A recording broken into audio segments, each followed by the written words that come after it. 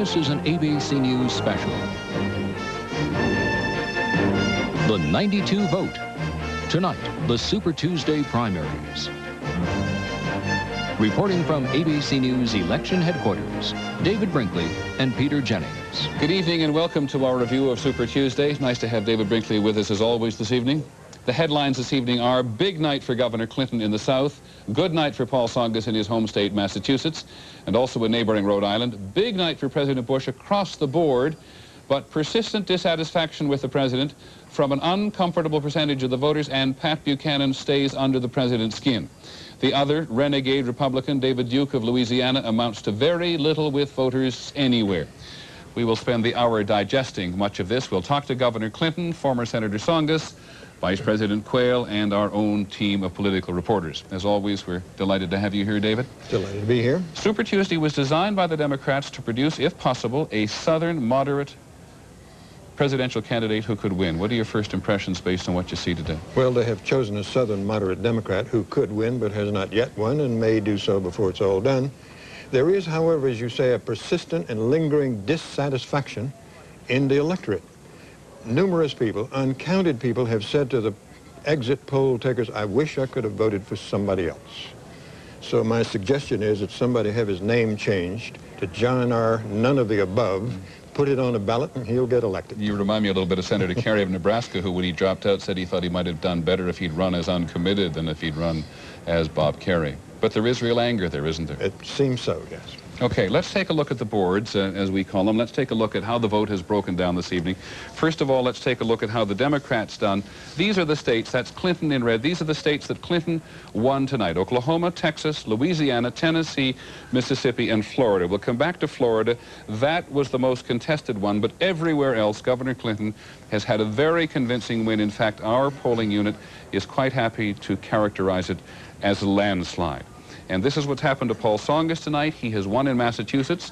As expected, it's his home state, and he has done well in neighboring Rhode Island. Governor Clinton and Jerry Brown sawed off a bit for number 2 in Rhode Island. Governor Brown, former Governor Brown of California, has not won any states tonight, and it was not expected that he would. Here's what it looks on the Republican side. All right, let's take a look at Florida first. This is with about 70% of the precincts reporting Bill Clinton doing, David, much better than the polls suggested. I think the polls, as I recall, yesterday and the day before were showing about 10%, and here they show really quite a jump up for Clinton. They're wrong again, that's all. You dismiss them so easily all the time. You drive pollsters crazy. Let's go to delegates on the delegates on the Democratic side. First of all, this is all about gaining delegates to the convention this summer. 2,145 are needed. These are those won this evening. 438 for Clinton. This is the Super Tuesday picture of the South, as you can see. 182 for Tsongas up there in Massachusetts and Rhode Island, and 28 for Governor Brown. You get some delegates. There's not a winner-take-all situation for everywhere. And this is what it looks overall as of now. Those won before this evening, those won tonight, and the total in the right-hand column there. And you can see how commanding a lead Bill Clinton has at this point over former Senator Tsongas. I'm reminded, David, of what he said, I think it was, coming out of New Hampshire, there'll be no miracles but steady progress. And however he is judged as a human being as the evening goes on and as the campaign goes on, he is making this steady climb in the delegate count. And it's working fine. It's working out for him, and there are already people around, I'm not including us, people around who are predicting that the ticket this fall will be Bush and Clinton. Okay. Okay. Okay, so let's have a look at the Republican side of things. Here's what it looks like on the Republican side. As we said, a very clean sweep for the president this evening. 8 states, president wins them all, and he wins them all pretty convincingly, though he gets pressed in Massachusetts by Pat Buchanan, and he got pressed a little bit in Florida by Pat Buchanan. But Pat Buchanan did not do as well here as he did in New Hampshire, and he has won no states this evening. Take a look at Massachusetts. 65% of the vote for the president so far, but look down there in the left-hand corner, only 32% of the precincts reporting. Pat Buchanan has 29% of the vote. That's down from New Hampshire. You may recall that in New Hampshire he had 37% of the vote in New Hampshire. He's down to 29 in New Hampshire. But that same economic dissatisfaction, that same dissatisfaction with the president's leadership and perhaps even with his campaigning. We'll talk about that. There's the popular vote overall.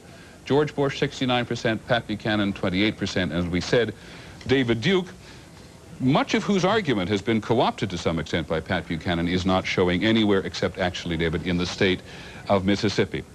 Governor Clinton's going to show up in just a second at a hotel in Chicago, and we'll be very keen to hear what he has to say. But before he does, what do the voters think of Clinton as they left the polls today? Here's the person who watches that more carefully than anybody else for us, Lynn Shirley. Peter, what worked for Bill Clinton in the South today is his home address.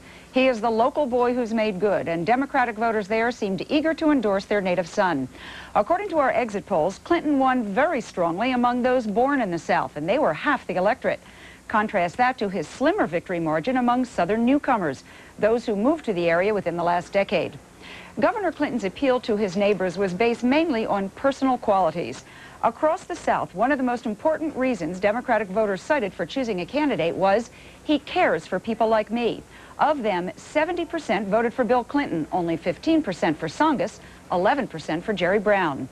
Of those who cared that the candidate best represents my party, Clinton won even bigger, 75%.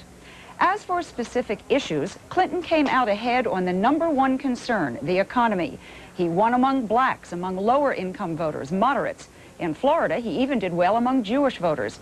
And look at the voters in Florida who are 60 and older, nearly half the Democratic voters. Clinton won their support 56%. But Bill Clinton has still not eliminated the so-called character issue. About 1/4 of all Democrats in the South told us they have doubts about his integrity. Peter? Okay, Lynn, thanks very much. Come back a little later in this evening to talk about the character issue and perhaps go over that demographic survey of the Clinton vote again. But here's the governor at his headquarters in Chicago. We're going to talk about Super Tuesday for the most part throughout this hour, but the candidates have moved on. Michigan and Illinois coming up in the next week.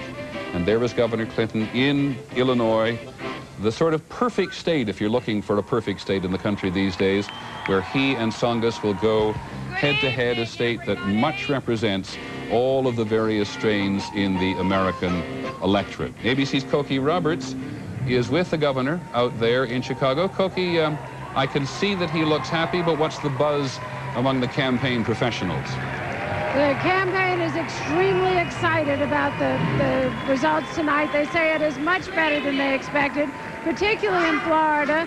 And they are hoping that what this means is that when the so-called superdelegates, the elected officials, meet on Friday in Washington, that Clinton will get a great big boost out of this, pick up even more delegates before the Illinois primary next Tuesday.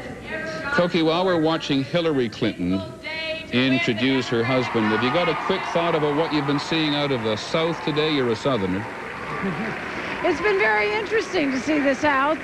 Lynn talked earlier about the difference between those who say they're born in the South and have moved there recently. It does show that the South remains a different region of the country. It's not just like every place else, and it does respond to a candidate who seems to be more liberal on economic issues, but more conservative on social issues, just the opposite of the message that Paul Tsongas has been sending. Cokie, thank you. Clinton has been thinking and saying all along that Illinois would be the deciding state for him and for whoever else still in the race.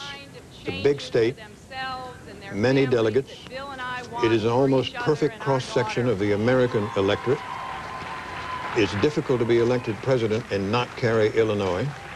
If he does well there next week, he will believe he's over the hump and on his way to winning. I will be asked by a press person, why are you doing this? At that point, David, I think would begin to become a mathematical impossibility to stop him. Very nearly. But Paul Tsongas, who's made the point throughout the last week or so that he's got the message and Tsongas has the machine, is going to run into very serious difficulty if he has no more than a message in Illinois, I would think. Well, you know what they want to hear in Illinois. When do we get our jobs back? As they want to hear in Michigan. As in Michigan, on the same day. When do we go back to work? For one more year and watch what is happening to it. If we can turn Mrs. Clinton down for just a second, we'll listen to Cokie Roberts again on the subject of the South. Cokie, you've had a chance to look at some of the exit polls in terms of how women responded to Governor Clinton and former Senator Tsongas today. What did you find? Well, women don't seem to be very different on these two candidates. They have been able to sort out the character questions about Governor Clinton, and although they are not as much for him as men are, the differences are not that great. Where we're really seeing tremendous differences among women is in the Republican side, where women have just simply not been showing up at the polls. As you can see, Governor Clinton and his wife are now giving a big hug, and we're about to hear from Bill Clinton, so it's a little hard to hear from me at the moment. Okay, Cokie, thank you very much. This is kind of a reception that he is more than delighted to see telecast across the country. And this is the most sophisticated campaign machinery. They organize this acceptance speech or this victory speech to be right in prime time, the way it is. Why they call this Super Tuesday.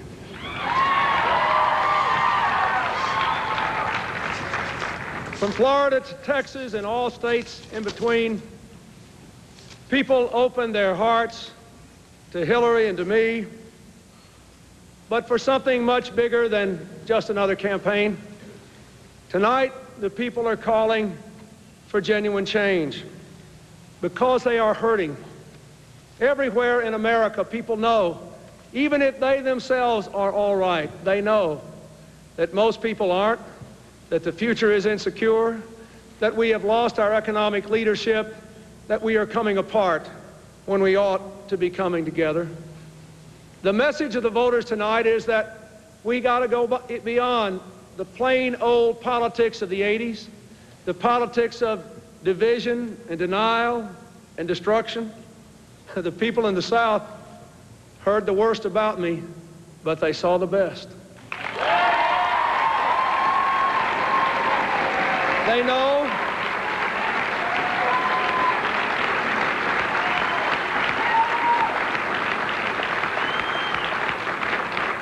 know that the true measure of character in politics can never be perfection, because if it were, no one could pass. The true measure is genuine commitment that lasts day in and day out through failures and disappointment and defeat and setback. The true measure is rooted in a desire to do better and a belief that it is always possible to do better and that we are morally bound to do better. That has been the driving force of my life in and out of politics.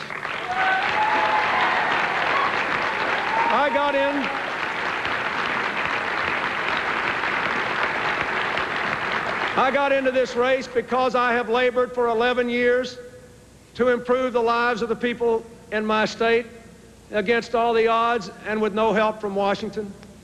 Because I thought most people in America were just like me and Hillary and our friends at home, that they were tired of a politics that puts money first and people last.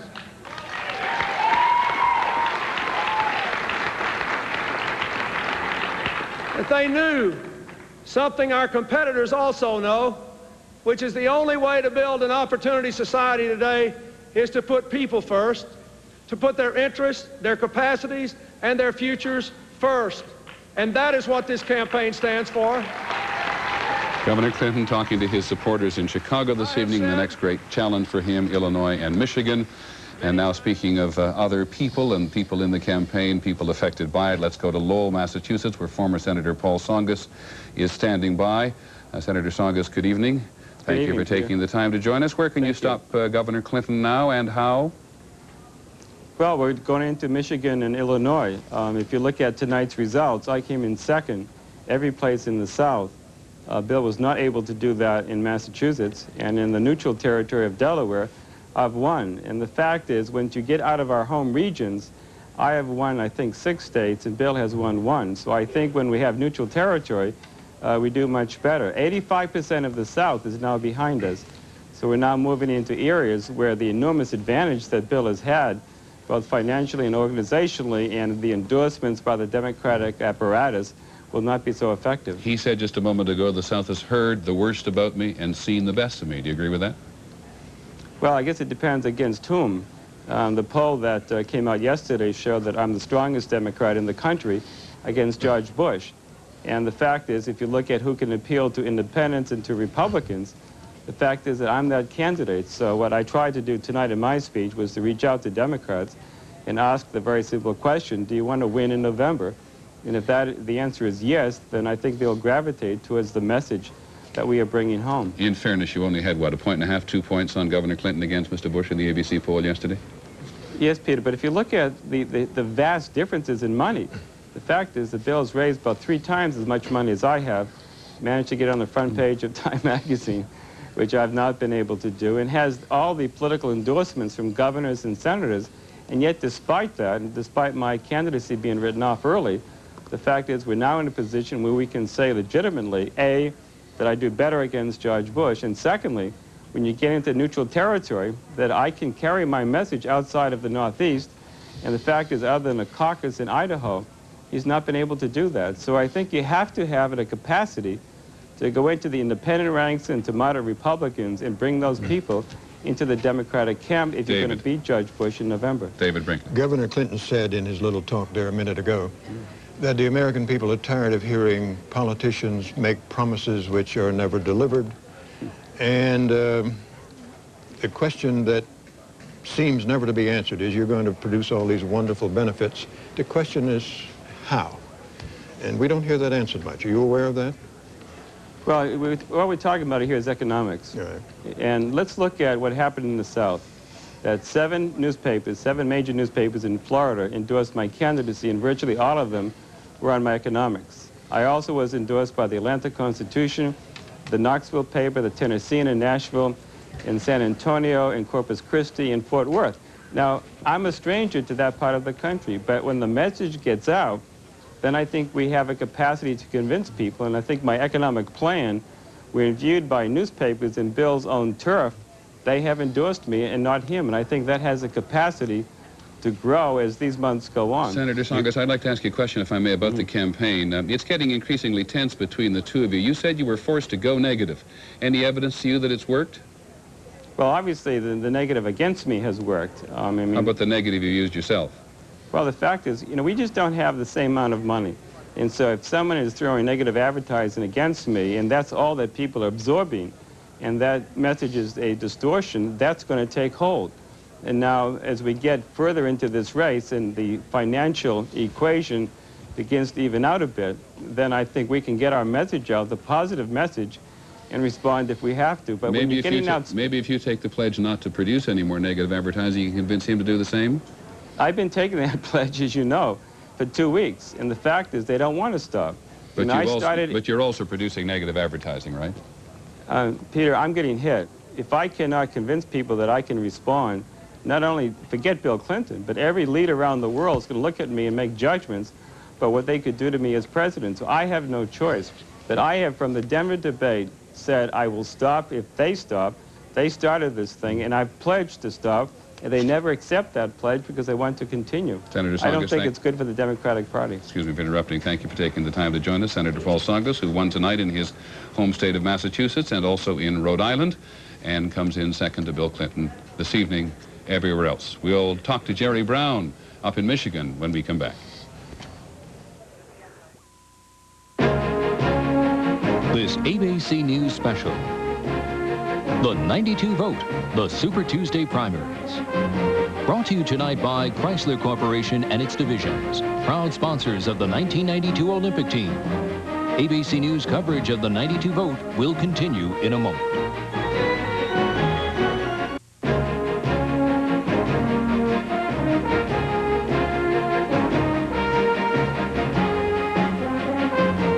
This is ABC News' continuing coverage of the Super Tuesday primaries. Here again, David Brinkley and Peter Jennings. Former Governor Jerry Brown is in Romulus, Romulus, Michigan this evening. It's Remus and Romulus, which... That was the other wolf that founded Rome. Yes, thank you, David. Whatever the case, we're having some difficulty making a technical connection to Romulus in Michigan. No offense intended. So we'll talk to Governor Brown as soon as we can link up. We'll talk among ourselves for just a few minutes, if we may. Our political director, Hal Bruno, is with us here in New York. No one in our organization follows all this more closely. Hal, what do you think at this point about the nomination? Jump way ahead on both the Democratic and the Republican side. Well, first of all, on the Republican side, President Bush is more than halfway to the 1,105 delegates he needs for the nomination. So I think by the end of April, early May, he's going to have that nomination locked up with all of his delegates. On the Democratic side, Bill Clinton certainly is running in the front of the pack, or what's left of the pack, for the nomination. He's going to be very difficult to stop after Illinois and Michigan. Paul Tsongas has to really stop him in one of those places next week. Paul Tsongas complains tonight about machine and money. Well, he's got a legitimate complaint. Bill Clinton's got those things, and Paul Tsongas doesn't have them. And nowhere do they count more than in a state like Illinois. Clinton has worked it for many months. He has plenty of organization already in place there. He has party leadership working with him there. Paul Tsongas is going to have a tough time stopping him there. But that's where it has to begin to happen. Otherwise, that delegate count is simply going to build up. Joining us from our Los Angeles bureau this evening is one of the architects, or one of the principal campaign organizers of Governor Dukakis's campaign 4 years ago, Susan Estridge. Nice to see you again, ma'am. Nice to see you. Taking a look at the South today and looking on from here a bit, what do you think? How much trouble is Tsongas in because he doesn't appear to have the same operation as Clinton? Well, I think Hal's absolutely right. If there are two states where an organization helps you, where money helps you, where organized labor can help you, it's Illinois and Michigan, and so Clinton has real advantages. But I think the real challenge for Clinton goes beyond his organizational advantages, is whether he can use this window when we're focused on him, when lots of people who haven't voted are focused on him, to really define himself. He's been barraged these last few weeks, and now it seems to me it's a chance to go beyond his organization and beyond his money and really get back to his message and define himself. You're an experienced campaign operator. What advice would you offer? To Clinton or to Tsongas? Well, either one. Who pays more? Yeah, who pays better? I think Clinton's got the money right now. I think the challenge That doesn't mean Clinton, he pays more. No, it doesn't, does it? Anyway, The challenge for Clinton is obviously he's got the organization on the ground. He's got the endorsements. He's going to have a lot of support from elected officials. I really think the challenge for him is, now that he's got a window, and you don't get too many windows in politics, it's a chance to go at the character issue, not in personal terms, but in public terms, to get back to his message, to start talking about the future and about economic issues that matter to people. Looking back, you make him sound unbeatable. You think he is? In the Democratic process, I think it's going to be very tough. I think Paul Tsongas is going to face an uphill battle. Bill Clinton's going to have a lot of momentum tomorrow morning going into Illinois and Michigan. He's done his homework, and I agree with Hal. If Tsongas can't stop him in Illinois and Michigan, he's going to wake up next Wednesday morning, and a lot of people are going to say, so when are you going to stop him? In seeing the results of Super Tuesday today, are we seeing the triumph of an organization? And help us, what do you mean by organization? Well, I think we're seeing a couple things. First of all, Super Tuesday worked in the way it was supposed to. It didn't work, if you recall, in 1988, when Michael Dukakis had a great Super Tuesday, which was not what was supposed to happen. But it worked today for Bill Clinton. It put a Southerner not over the top, but gave him plenty of momentum. And I think he had a number of things going for him organizationally, and by that I mean he had offices, he was known, he had people on the ground, he had an organization of people and supporters in place across the South. But even more, I think he had a better message than Tsongas for Democratic primary voters, at least. Okay, thank you very much, Susan Estridge, for taking the time to talk to us. In one of the states today, I'm embarrassed to say I've forgotten which one, Tsongas didn't even have a campaign office. Oklahoma, as I recall now. We're going to come back in just a moment now. Somebody mixed it up. No, I think that was not getting him on the ballot. Right. And in a number of places, he didn't even have an organizational office, which makes it very difficult if you're trying to keep the momentum rolling. We'll come back in just a minute and talk to former Governor Jerry Brown, with whom we've now made contact in Michigan. We'll be right back.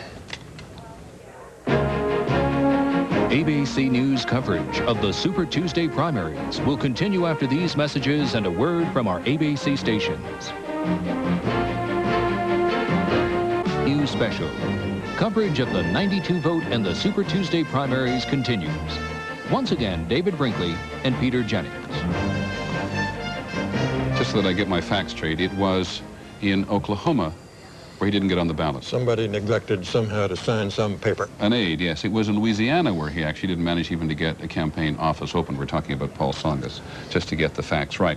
We said we we're going to talk to Jerry Brown, who's up in Michigan. Before we do, let's check in briefly with ABC's Lynn Scher, who can tell us by looking at the exit polls some of what the voters had to say about former Governor Brown today. Lynn? Well, Peter, when you look at Massachusetts, which is a state where he did fairly well tonight, Jerry Brown is doing well among those who we keep calling the disaffected voters, those who are not happy with, don't feel connected to what the government is doing. He came in second among those who said environment was an important issue. He came in second in Massachusetts among those who said poverty and homelessness was an important issue. He held his own among those with some college education and among those who said they were angry at the way the federal government is being run. In Rhode Island, where he got an even larger percentage of the vote, he also came in second on those who thought environment, poverty, and taxes were the big issues. But let's take a look at this board. This is an area where Jerry Brown actually won over his two opponents. In Rhode Island, people who said, I voted for the candidate because he cares about people like me, of them, 34% went for Jerry Brown. So this is a group he actually won. Peter? Okay, Lynn, thanks very much. Governor Brown, former Governor Brown, is at Romulus in southeast Michigan tonight at the United Auto Workers headquarters up there. Governor Brown, thank you for joining us. You can't have the nomination of the party, so what's your mission here? What do you mean I can't have it? I don't think Bill Clinton or Tsongas can have it. I've got a record.